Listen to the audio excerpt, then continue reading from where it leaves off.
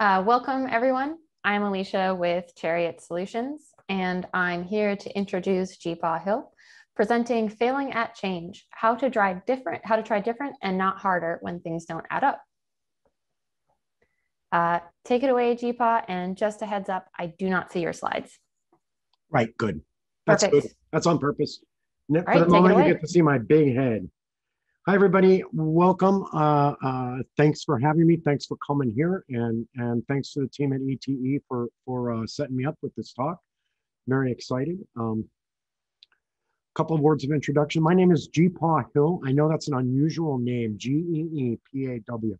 What it is that I know I look like a grandfather now, but I actually became a grandfather. My wife's a little older than me, and she had kids who were almost adults at the time we got together. So I actually became a grandfather when I was just 31 years old. And my friends and family, because you know how friends and family are, they thought that was hilariously funny. And they called me grandfather this and grandfather that. And grandfather got shortened to grandpa and then to GeePaw. So even though, yeah, I'm a big GeePaw now and a GeePaw looking dude, I got that name 30 years ago. 30, yeah, wow, 30 years ago. And it's stuck. So the name is GeePaw. The name of my talk is This Doesn't Add Up. Notice the funky spelling of add. And it's about failing at change and trying something a little bit different. I'm gonna, the talk is divided into two parts. And in the first part, I talk about two sort of triplets of ideas that people bring to our trade when they talk about changing systems, changing the code, what we do for a living, change code, and they're kind of negative, but I've got an alternative, and I'm going to really talk to you about the alternative. This is an emerging technology conference, and my alternative, it's not a technology, but my alternative approach is really an emerging one also. So that's why it felt like this was a good fit for me to show up and talk to you today about this. So we'll start with this first trio of ideas that we bring to the table pretty much automatically when we start thinking about making changes to our systems. The first one is, excuse me, the first one is the finish line. We get this idea that there is a finish line. It's an ending of sorts. And we know right where it is, and nothing else matters. Nothing matters before the finish line, and nothing matters after the finish line. And if you go back and you read in software development and design theory back in the 80s and early 90s, you'll find that the process that they generally recommend is centered completely around the idea of a finish line. Their process amounts to three steps. Step one, nothing. Step two, everything. Step three, move on. And that's sort of the whole thing. Every example that you see, and to be honest, most of those examples are as bad and empty as the modern to-do list examples that we see over and over again. You got nothing, then you got everything, then we'll start another project. And that's sort of the concept that is there in the finish line. After the finish line, the next thing we say to ourselves is, well, if we've got a finish line, we're going to be super efficient. And we're going to move towards our finish line on a perfectly straight path. It's the shortest distance between here, where we are now, and there, the finish line, where we want to be. 2 points, one line, perfect efficiency. Now, what that means in turn, we don't necessarily always call this one out, but it's there. The third part of this little trilogy is this one. We never step off that line. And we certainly never step backwards. And so in order to do this, what we do is we take our change and we break it into, we envision a solution. In fact, sometimes I call that solution the city on the hill. And the city on the hill, this faraway place, has all these pieces in it, and each piece is finished. And when we say no steps off the line and never step backwards, what we mean is that Every step we take creates one of the finished parts. And the next step we take creates another one. And at the end, what we wind up with is the city on the hill. So we say that the steps have to lie on that straight line to finishedness. And we never make a mistake. No.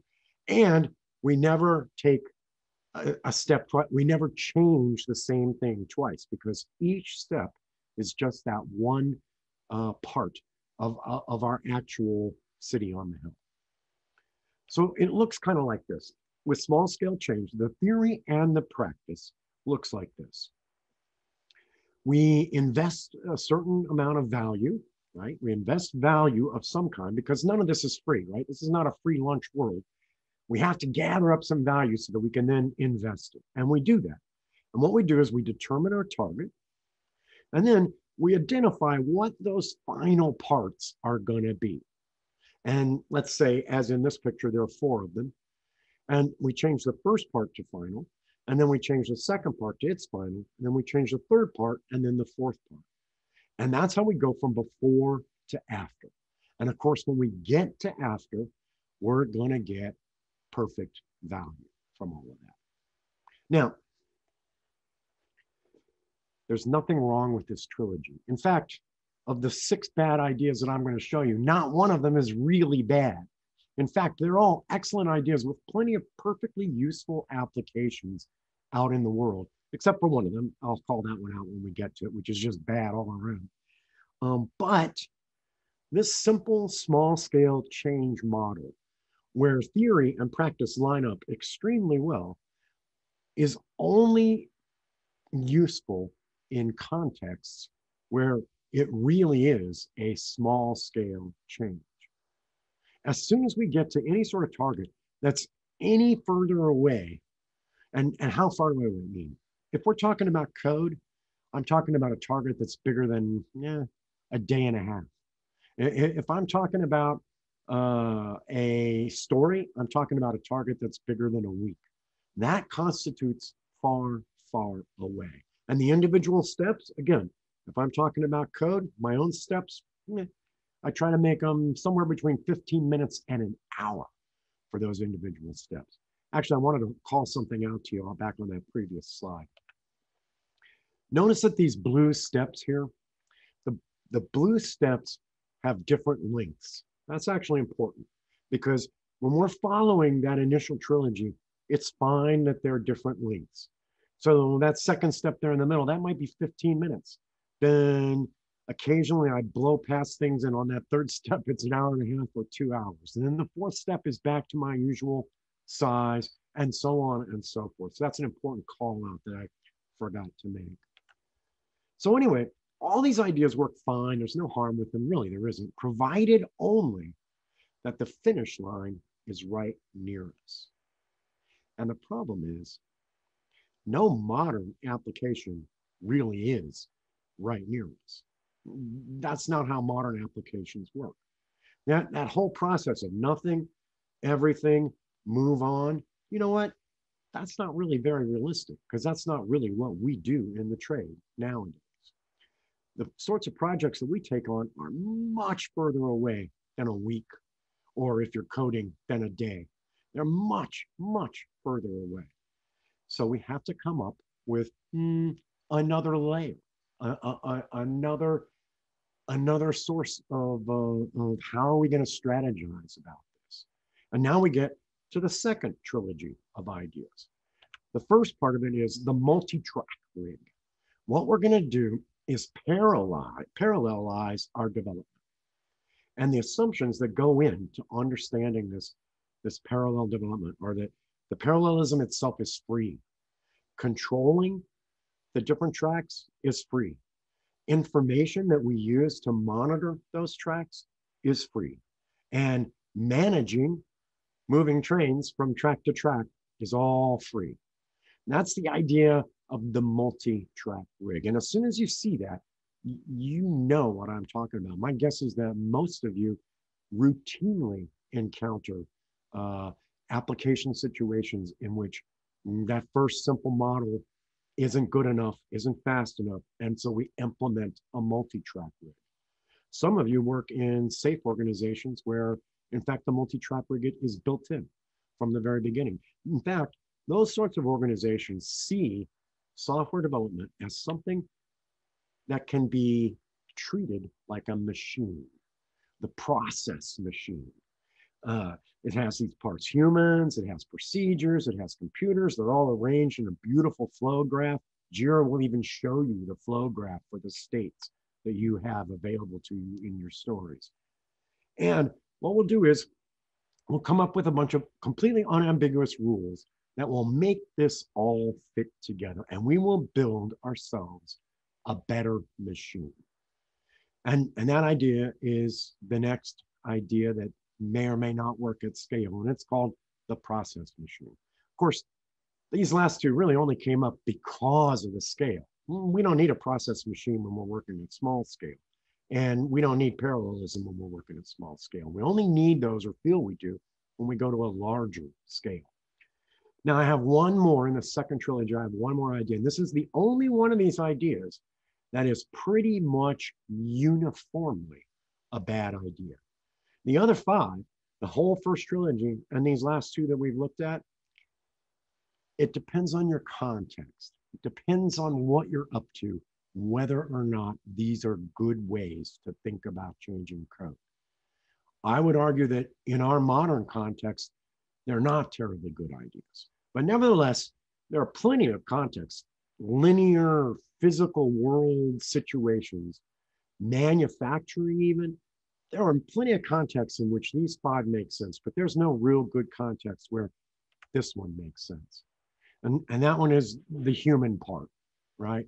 If we have a process machine, it involves procedures and computers and humans. Wait, did I just put a human into a machine? Did I just turn a human into a machine part? Well, then I have adopted the concept of the human part. And that says that humans are, I use a fancy word, fungible. Coal is fungible. If you have a kilo of coal and another kilo of coal, you can't tell the difference between them without a whole lot of effort. I can easily, if I need 2 kilos over here on my left hand, I can easily take this one and put it with that one and everything goes great. Why? Because they're fungible. The human part is based around an idea that humans are fungible, that we can interchange them, that they work just like coal. They work whether they don't care what we use them for. They don't get bored or tired or distracted. They will do anything you want. So these two trilogies add up to something that looks kind of like this in theory. It's a large scale change. We start, same as we did before, by pulling together some value that has to be invested. Although notice, because this is a large scale change, that has to be quite a bit of value. Quite a bit of value invested for quite a bit of value received. And hopefully, of course, the two are in alignment or the value received is even larger. That's always the sort of operative model in all of these. Then we determine the target just like we did in the simple steps, except it's harder because the target, it's harder because the value invested is so much larger, right? What happens is the stakes go up. They go up a lot because setting up a system that looks like this enormous flow in front of you is an expensive proposition. And when the stakes get high like that, people get tense. They cannot afford to make mistakes. So then we do the same thing again that we did in the first simplest case. We identify the final parts. But again, the stakes are extremely high because of the large size. And that extreme intensity of stakes is very expensive for us because it means we have to be so careful, so thoughtful, so political, so clever. But even then, we haven't even met the extent of the cleverness that is required. Because now I'm going to create 3 parallel streams. And I'm going to create final parts in blue steps, just like we did before, on every one of those streams. Notice that the size factor here means that I'm creating for myself a synchronization problem. Until I assemble the final parts, I will not know how things are going until we get there. The only way I could fix that would be if I were to draw more vertical lines here and constrain the steps. And of course, when I do that, once again, I'm caught back up in politics land. I'm caught back up in something we call long pole politics. I don't know if you've ever experienced that. You probably have, but long pole politics is, well, at least it wasn't my fault. So if we drew a sync line, I can't draw one on the screen right now, but if we drew a sync line in between this end point and this end point, what you would see is that these guys on top finished first. These guys in the middle went over. And these guys, we can't even fit them into this. They would have an enormous long wait if we waited to start their second final part until we had hit that sync point. So that's what I mean when I say that the size of those really matters in a big way. So we're prevented from doing our assembly until the very end. And curiously, that moment where we find out that it does not work is actually precisely the moment at which we either will or won't receive the value for our huge investment. So naturally, that is a very scary, tense, high pressure moment. And it would be a tense, high pressure moment even if we had some degree of confidence that the final parts were actually going to work together. Although, frankly, typically, we usually don't. So the large scale change in theory looks beautiful like this. In practice, the high investment creates high stakes. High stakes means we can't ever screw up. We have to win. We have to stay on top. We have to be right. And that means we have to argue through things. It means we have to think of everything. Then we have the parallelism, which creates wait states and sync errors unless we ignore wait states, in which case we're not going to know anything until the very end. A third thing that I haven't mentioned, remember those human parts? Two aspects really to it. The first one is that a big bang benefit out there at the end is a lousy motivator for human beings. So our human parts, they don't perform very well. They don't perform very well just based on the fact that the motivation is too far away. Furthermore, I don't know if you noticed, but humans don't actually like being parts. So they don't go the extra mile. They don't give up their heart and their soul to become a machine part and a process machine. And we wind up failing. We wind up failing in our changes a lot as a result of this. So what do we do? What do we do normally in the trade when we fail with one of these great big large scale changes? Well, we try harder. We regard such failures as failures of our will. My gosh, I was so weak to not have remembered to do this. I was so weak to not have considered that angle. I was so weak to have relied on folks who are not able to assemble things in the correct way. We need more discipline. We have to try harder, people. And then in addition to the layer of encouraging us to be more motivated and to work that much harder next time, we almost always add more rules.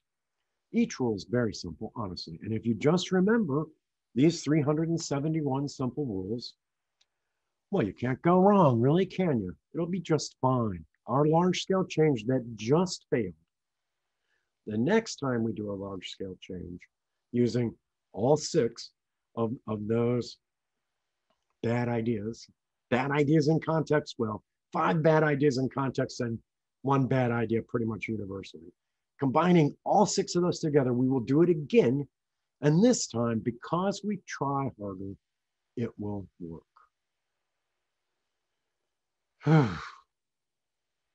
That's the bad news. That's the bad take. That's the nastiness and mean-spirited part of my talk. This doesn't work. And it doesn't just not work a little, it doesn't work a lot. So what I propose, my emergent approach that I'm out there pitching all the time to people, what I propose is that we try different, not harder. Listen, I'm okay. I'm okay if you take 3 swings as hard as you can and it doesn't work. I'm not okay taking the 4th one. Instead, I want to try something different. So I'm going to try to give you some positive advice, and I'm going to stretch it out a little bit. I rushed through that first part because this talk is notoriously overtime because I am a notoriously overtime talker. 3 pieces of advice I'm going to give to describe, to start sketching in this new approach. First, take many more, much smaller steps, each one of which is independently shippable. We'll talk about that in a minute. Second, use experiences to change behavior, not rules. Third, work on the easiest, nearest problems before you work on the hardest, furthest ones. Now, you'll notice that every one of these is essentially, at the very least, altering and very often abandoning most of that sextet of ideas that we started with. That's not a coincidence. I've been a geek for 40 years. I learned how to do this by giving up on doing it the way those 6 principles tell us to do it. So try different, not harder. Let's look at it a little bit closer. All of this, what is actually emerging, is something that we call the change harvesting approach. The change harvesting approach, and I could do a whole talk just about these 5 things, but it starts from 5 basic understandings about how we should be approaching the changes that we need to make. The first thing is that we want to take advantage of the humanness. We want to work with all the features of our system that involve humans and not against them. Why? Well, because in a system, a tripartite system, a 3-part system that has humans, procedures, and machines, the most powerful part by far is the humans. If you don't believe me, have you ever heard about a kind of strike, a kind of managerial labor strike called work to rule? In a work to rule strike, all the workers come in on time. They all follow the procedure exactly the way it was written down to them, without fail. Such strikes are incredibly successful because the productivity plummets when you work to rule. Why? Because the procedures were not the thing that kept that system flowing. The humans were the thing that kept it flowing. All right, what about local? Local just means this. That's the part where we talk about the small scale of the change. We want each change to be quite local in its effect. We do not want global sweeping changes.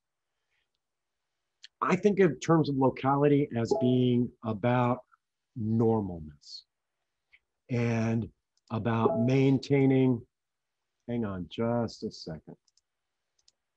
There we go. And about neighborhood. Localness is about neighborhood. It is about the idea that we are going to keep everything that we do, each step of it, well within our reach, our mental reach, our physical reach, our relationship reach. That's local. That makes you wonder, of course, then how are you ever going to get to a faraway place? And the answer to that is the next term, oriented. It's as simple as this.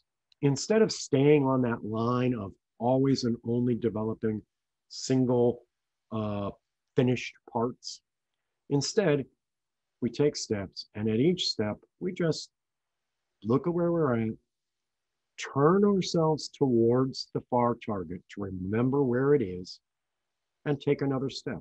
The other step doesn't have to be a step on that straight line. We just have to be aware of what that target is. And that's oriented. Next up, we have here. Here is a funny word. When people plan large scale change, when they go off to the moon or something like that, what they normally do is they start at the moon and they think their way backward. That's how they develop those ideas. But what the change harvester says is, no, start here. Start where we are right now and go forwards. Forward thinking instead of work your way back and then go forward thinking. Start from here every time. So that means that if you're coding, the first place you start is understanding the code you already have. Remember, there are no finish lines, very few of them in the trade these days. So as a result, we always have code that's already there. If you have code that's already there, start from that code and move it forward. Don't start at the end point and try to go reason your way backwards. That's here. Finally, and by far most importantly, iterative. Okay, I said most important. I don't think that's really true. Humans most important. But next up is iterative. What does that mean? It means that we assume that we are going to take each step knowing full well that we may again change the same thing that step changed previously. Even if we don't do it in steps 1 and 2, we might do it in step 1 and then in step 4. We might touch the same thing. So we don't decompose our problem into only finished parts, only final parts. Instead, the iterative approach says, we're just going to keep changing stuff until we get what we want. And we don't care from an efficiency point of view. I'm serious. We do not care whether that change involves us changing the same part of our system 2 times. It's the reverse. The iterative approach is the reverse of the straight line, shortest distance approach. So what's this look like? I mean, I showed you the diagrams for the other 2. What's this one look like? Well, the first thing you notice is it doesn't go in a very straight line. I wish I had driven, I wish I had drawn on this slide another dotted white line to show you that we're wandering off and around the line quite a bit. But orientation actually is what's keeping us close enough to the line that we're working. A next oddity about this, notice that the size of these steps is very important.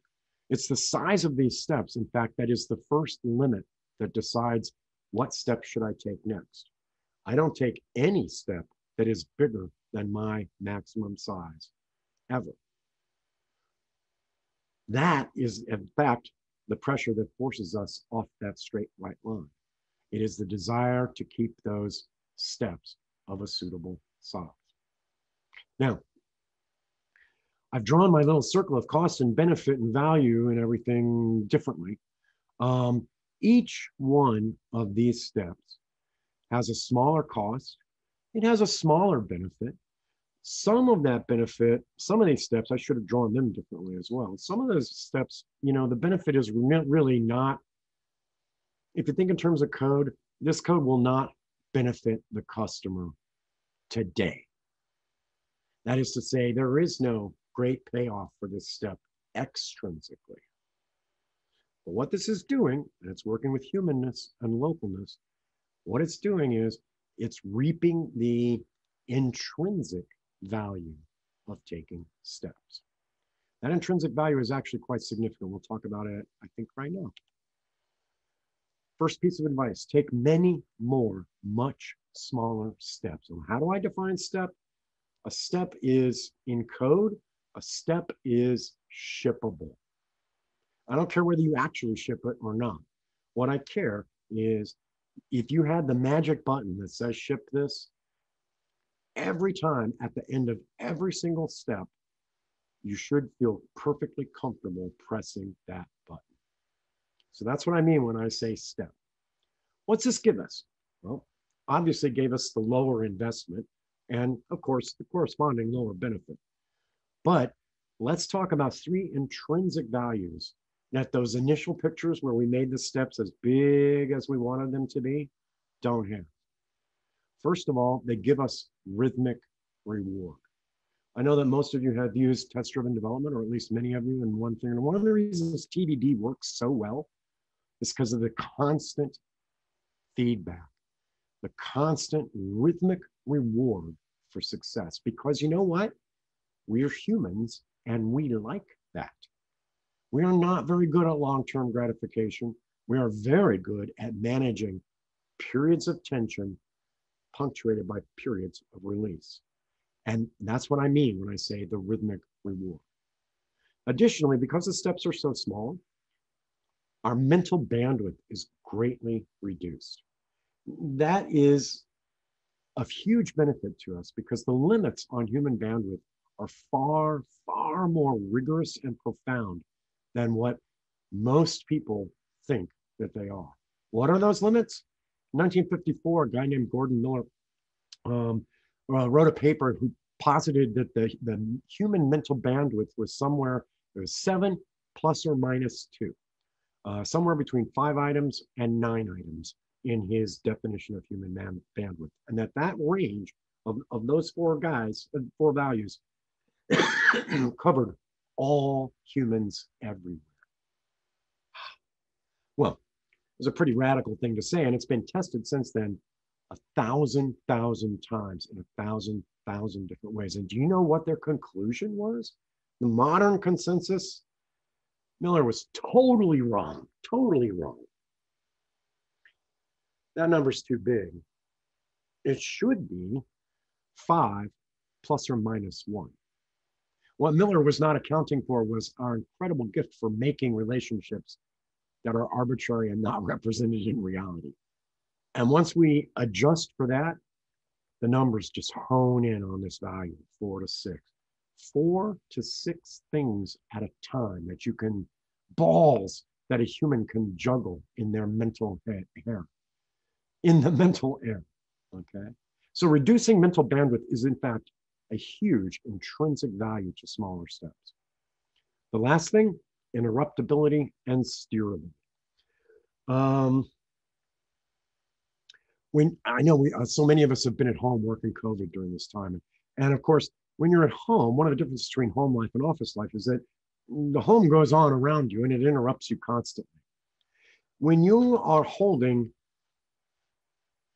9 things in the air at one time, and your 3-year-old wants a drink of water, you will wish you had been in a much more interruptible state. But it isn't just for us, right? It isn't just for us as individuals. It's also because each step at the end is shippable. That means I can always steer the direction of my project. If I'm a manager, steerability is critical for me.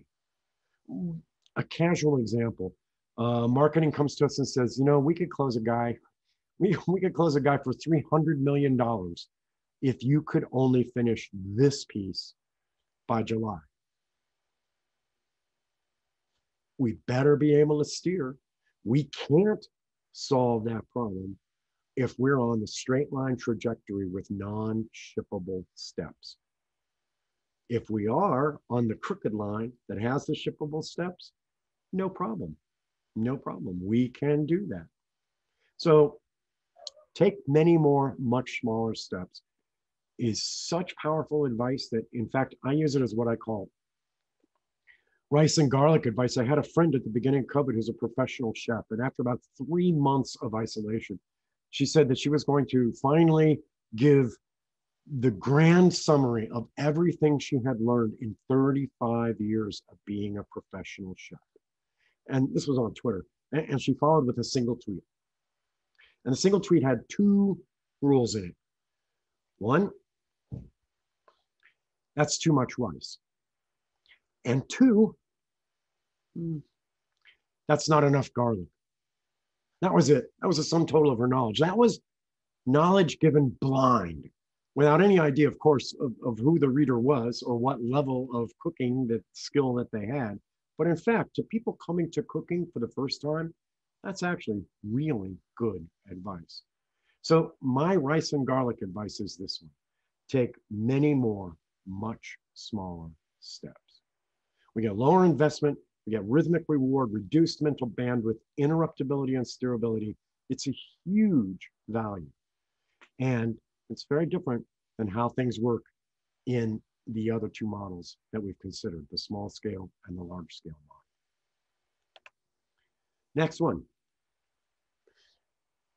Use experiences to change behavior instead of rules. Focus on creating experiments and trying them. Scout ahead, prepare your experiment. Go ahead and do the research. Ask yourself as the experiment proceeds, how does it feel when it's working? Because remember the humans and remember the localness? Put those two together to make experiments. When it feels good, people do it. So how it feels is extremely important. And you can't generalize from theory about how it's going to feel when you do it. But how it's going to feel is actually going to determine whether your change is actually going to work or not when you make it.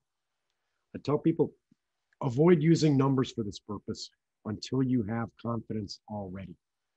A number is useless to me if it tells me to tell people to do things that are not going to feel good to them. It won't help me because me telling them to do that isn't very effective. If I can get them to experiment and try a thing that they like, if I can get us in code to try and experiment and see whether we like it or not, then I win. If we do like it, I got fans for life of that particular technique. I don't have to tell them to do it. I don't have to order them to do it. They'll do it because they like doing it. They like how it makes them feel. So use experiences to change the behavior of your teams and organizations and your code, not just theory, think.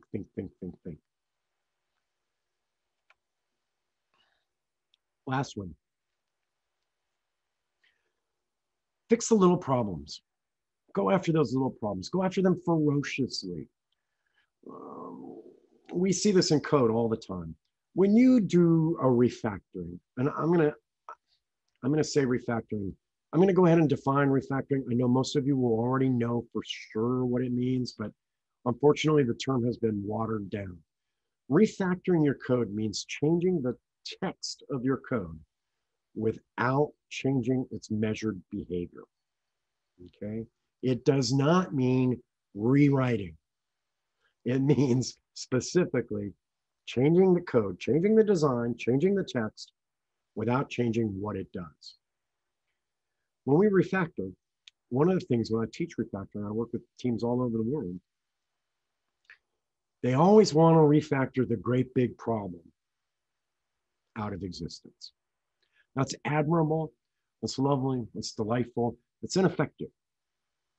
Why? Because it's almost always out of your reach. It's too far away.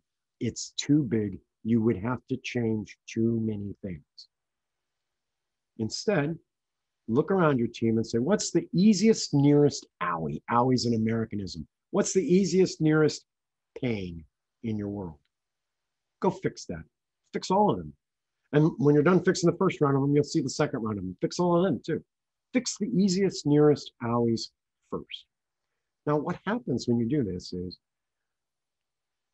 we're not really, I use this example, clear the brush before you clear the trees. That's just a mental reminder. But the reality is problems that we work on as change agents are not in the physical world. In fact, if you clear the brush before the trees don't get closer to you and they don't get smaller. But if you clear the brush before the trees in your code, the trees get nearer to you and they get smaller. It creates the possibility of you actually being able to fix harder, further away alleys. It also builds the habit of change and the habit of winning at change. It also creates circles of trust. What you have to do is set aside that fairly simple idea that everything we do has a perfect mapping into the physical world. The problems we work on, like I say, they're not 3D and they're not in the physical world. They are abstract and they do not behave the same way things in the physical world do. I know it sounds counterintuitive. Always start by fixing the easiest, nearest alley before you move on to the ones that are further away or harder. So here we are, change harvesting, right? Human, local, oriented, here, iterative. But you notice that I didn't call this code change harvesting. What kind of changes are we talking about here? Well, we could change our code ourselves. We could change the process we use, our team, our organization. We could make dramatic and impressive changes in the trade. And most importantly of all, we could change the world.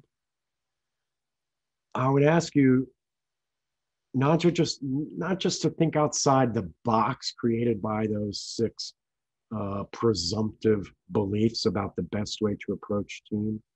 I'd ask you also to think outside the monitor. Look around you in the world. All three of these pieces of advice that I applied to changing code just now actually apply rather well to changing anything. Take many more, much smaller steps. Create experiences, not arguments. And fix the easiest, nearest alley first. Finally, my closing thought, you might wonder to yourself, is change even possible? You would not believe, I looked at so many vintage ads in order to build this fairly weak set of slides. And I have to tell you, 75% of them, you guys would kick me out of here if I put that slide on a screen, even though it was a commonplace ad, not 100 years ago, 30 years ago, 40 years ago, 50 years ago. Now, this one I'm about to show you, it's not actually offensive in that standard way, but I still had to blur part of the image. Why? Because change happens. This is a real ad, and I fell in love with this ad 40 years ago. It was a 2-page spread in Byte magazine for Logitech mice. And what you got here is you got a kid in a diaper and it feels good. And then you got a kid peeing up into space. I blurred it. It was not blurred in the original. It's not blocked out with a gray box in the original. And the logo feels better. It was really a pretty impressive ad campaign at the time. It really was. I know that times have changed. I know that change really happens precisely because I can't show you the unexpurgated version of this ad or any version of the many ads that I already looked at. So you got to trust me. We can change things. We can make the world a better place.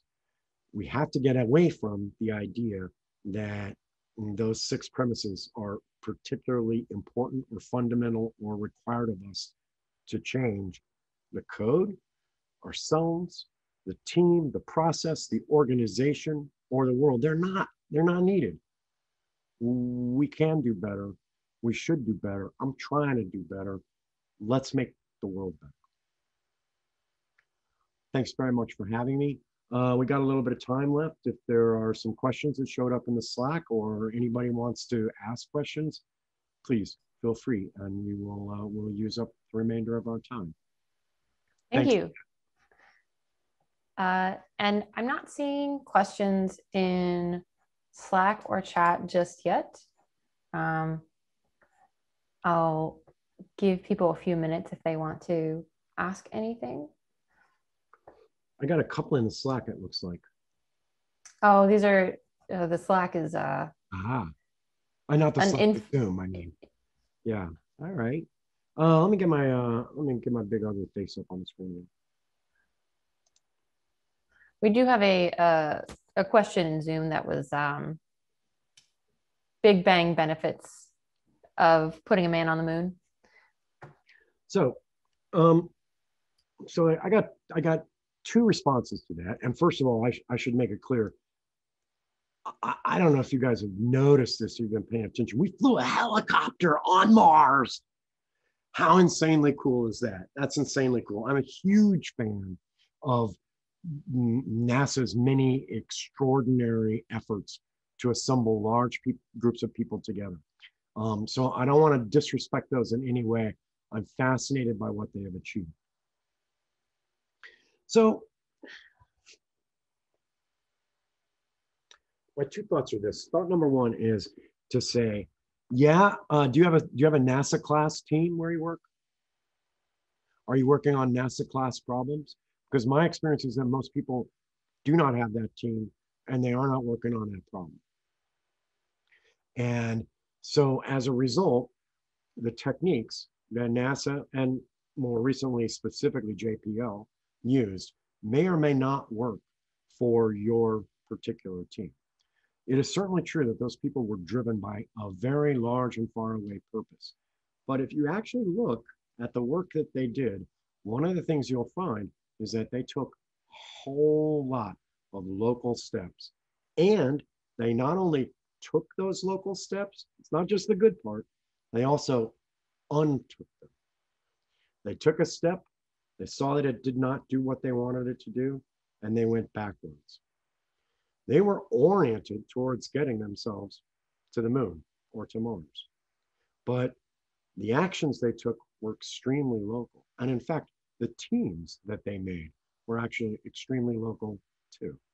So I certainly admire the work that they did, but I don't actually think it goes against what we've talked about here. Big Bang projects, those people celebrated every teeny tiny win. I guarantee it. I guarantee they did. In fact, they would never have been able to pull off Apollo without celebrating those individual wins. And in those days, of course, the team was far smaller and much more of a small community of people who were driven and who interacted with each other every minute of every day. They did amazing things. So Thank you. that's my answer to that one. Another one. Can you give a specific example of a time when experiences created a profound change in people or a person? I'll use one from code. I became a coach of extreme programming shortly after it got that designation, because we had been building the ideas around it leading up to that stretch of time. So before there was even such a thing as an agile movement, and even slightly before extreme programming was rigorously defined, I was out there as a software consultant. And one of the things I did was I slid XP under the door at the shops where I was given a possibility of doing real change and having real control over my thing. And my friend Gary, old school, hardcore, software geek of the engineer type, a thinker, a theorist, a blah, blah, blah, blah. And we were controlling fancy airplane modems and radio stations, controlling their configuration remotely. That was the gist of the project. And what it basically amounted to, a large part of it was pretending to be a typist at the console that they had installed on site, right? We hijacked that stream, we sent them characters instead of typing. So you get a lot of ASCII scripts and one thing or another. And I decided to approach that task using test-driven development. And Gary was like, I don't know, this guy, he's obsessed with this test-driven development. He thinks it's really cool, but he seems like an okay guy. He seems pretty smart. We'll let him do this thing. After about 6 weeks of this, we discovered not actually a bug, but a problem. They had changed models of one of the internal cards. So the old scripts had too many carriage returns and line feeds in them. And so they weren't syncing up correctly and it wasn't controlling the thing. Gary came to sit down with me and we looked at the code. And what I did was he advised it, oh, I see the problem right there. We'll change that from being a carriage return line feed to being just a line feed. And I said, okay. And I changed it. And I ran the tests. And I don't know, out of maybe 60 or 70 tests, 30 of them broke instantly. So we took another look. And the problem was that was the right change to make, but that was not the right place to make that change. We were covering a larger area of our scripts than we meant to. So we drilled down again. We found the right place to make that change. We broke one test, which was the test we expected to break. Then we recoded that test without making the change because I was pretty hardcore about my TDD in those days. So now it's still red, but it's different. Now we add the change. Now we get to green. So Gary and I go outside. We're both heavy smokers. And Gary and I go outside for a smoke break. And he's being really quiet.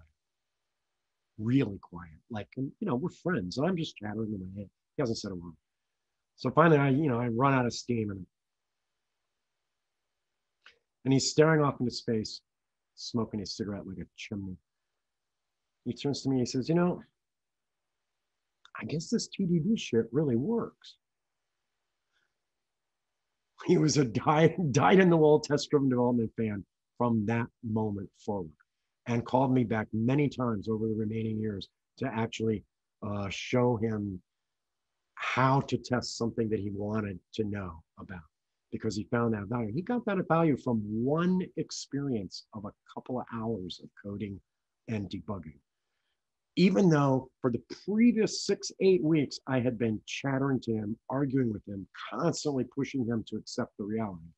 He accepted the reality when he experienced the reality. That's my answer to that. I'm sorry, I just go on and on, don't I? Thank you. No, that was a great story. All right, we do have a question in Slack. How do you facilitate the conversation with straight line focused management while trying to take the small step that isn't exactly on the line? So that's a trade secret. I mean, I'm serious. I'm not serious. It's not a trade secret. I'm a professional coach. This is what I do for a living, is negotiate those conversations. Normally, what it comes down to is pointing out to them that the last 10 times they did this, it worked once. And that 1 in 10 is not actually good enough. Here's what I see most often. What they're really trying, when you put together a whole bunch of teams in that parallel thing with lots of stories and you're trying to release them, what you're really solving is a packing problem, which for the computer geeks in the room, the hardcore, right? That problem is NP complete. An NP complete problem is usually not relevant to our concerns because the number of items that we have to solve for is small enough that we can solve them in real time with a computer or with a human. What happens is, as these problems scale though, the cost of solving them shoots up, it skyrockets. Convincing them that that is why those 9 things that failed out of 10 failed is some of the hardest part of the work that I do. I will say this, it does not, just like what I said before, it does not depend on argument at all. Only way I've ever found to really convince them is to give them some sort of experience that communicates to them how impossible it is to solve NP-complete problems once the N goes up high. I don't use that terminology. I don't use that argument. I use practical experiences. There are lots and lots of, if you go to the Agile Games folks, they have lots and lots of different ideas for ways to get across different messages physically without turning somebody into a programming expert. I do a lot of that kind of stuff. But to be honest, most of what I do is I develop relationships of trust with people.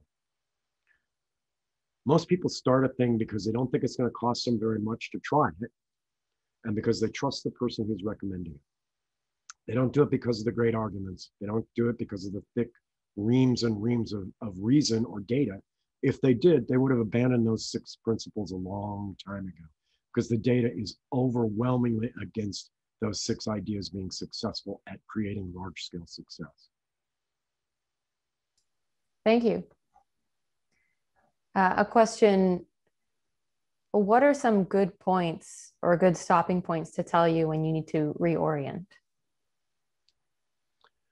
Well, I try to reorient after every single step, because remember, in my mind, step means, I use the word shippable when we're talking about code, but installable when we're talking about changing organizations, right? It's always a good time to reorient. But of course, a good thing to do for me with a team is actually to set a period after which we will purposefully reorient no matter where we are, much like the agile technique of retrospectives are intended to help us do. So that's a viable option for doing that as well. Of course, the good news is no matter what you do, outside forces will come into your environment and they will force you to reorient, even if you forgot to reorient the last 3 times you actually shipped a step, because that is exactly the problem that we're trying to solve, is exactly that changeability problem. Thank you. And I'm not seeing any more questions in Zoom or Slack, but if anyone wants to follow up in Slack, that will remain open. Thank you very much for the talk. And I do like seeing old ads, so thank you for including those too. Yeah, you're very welcome. Folks, I hope you had a good time. You can find me at geepawhill.org. You can always ping me on Twitter. I'm a hardcore Twitter person at GeePawHill. Reach out to me if you have any further questions or comments or trash talk. I always enjoy that kind of stuff. So again, thank you very much. And thank you, Alicia, for being such a gracious host. No problem. You're a great speaker to host. Thanks. All right, everyone. Have a great evening, and thank you for attending ETE. Bye now.